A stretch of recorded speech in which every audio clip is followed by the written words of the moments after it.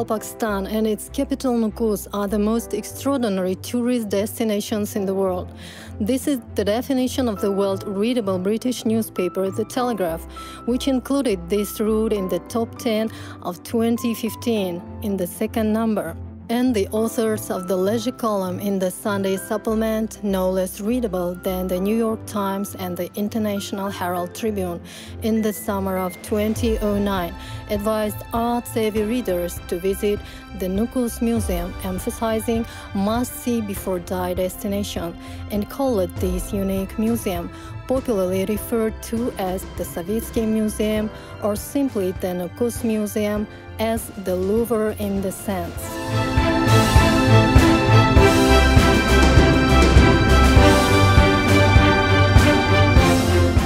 The State Museum of Arts of Karakalpakstan was established in 1966 on the initiative of the Moscow artist Igor Vitalyevich Savitsky. At present, this is the largest art collection of the Central Asian region.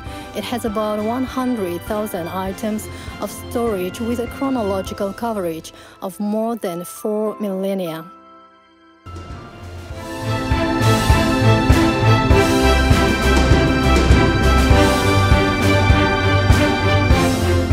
The emergence of the museum is associated with the activities of the legendary Khwarezm archaeological and ethnographic expedition, which made the discovery of the century by excavations and study of the ancient Khwarezmian civilization located on the territory of Karakalpakstan, Khwarezm region, and Turkmenistan. Expedition leader, world-famous scientist Tolstoy called the majestic fortresses and cultural monuments as Central Asian Egypt. Savitsky also worked as part of this group, who later became the director of the Nukus Museum, already conducted independent excavations and collections of folk arts and crafts, replenishing the collections of the museum he led. These collections became the foundation of the museum. Ancient artifacts found during excavations of ancient and medieval settlements, unique Zoroastrian ossuaries with samples of ancient writing in the Aramaic alphabet, terracotta card figurines, ceramic and bronze products bearing the influence of the crossing of eras, religions, and beliefs, different civilizations are truly impressive.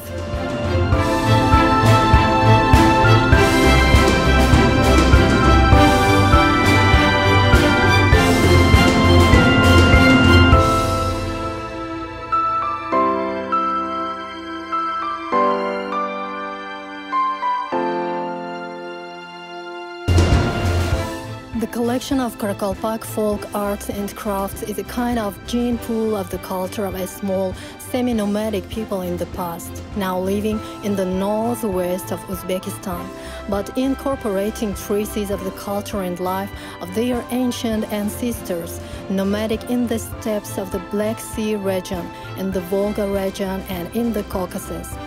The unique helmet-shaped wedding headwear of the Karakalpak will take you back to the time of the Amazonian warriors, whose armor imitates some types of women's costume presented in the museum's exposition. The collection of the Moscow avant-garde and post-avant-garde of the 1920s, 1930s is also significant. Several rooms exhibit the gift of the widow of the French artist Fernand Léger, Nadia Léger. This is a first-class collection of copies of world masterpieces made in the workshops of the Louvre in Paris. Anyone, even the most biased lover of beauty, will feel the atmosphere of Parisian workshops and galleries by visiting the graphics section in the exposition of 2 museum buildings. The realization that the museum shows only 3 to 5% of the entire collection will fill the souls of visitors with amazement.